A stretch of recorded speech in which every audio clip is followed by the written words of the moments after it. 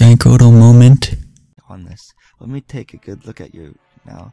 Ness, please give me that red cap. Ready? Stand by.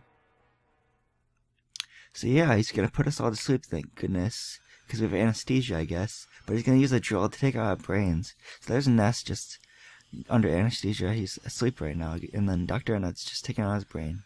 Same with Paula, you know. She got anesthesia too. Everyone gets anesthesia.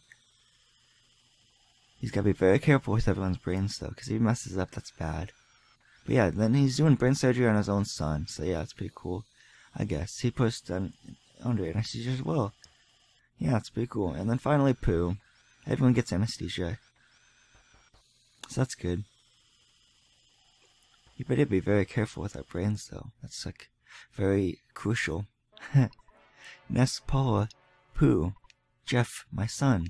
There is no turning back now. Ness, activate the phase destroy 3 by your own hand. Therefore, thereby following your own destiny. Will you do so? Yes. Only a few people know of your amazing courage, but the number of people you saved through that bravery is immense. I feel very fortunate to be present at the beginning of this monumental undertaking.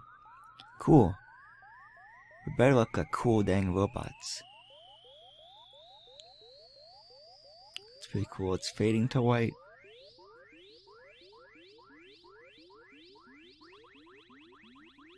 Nice. It seems like it's working. And I wonder what we look like.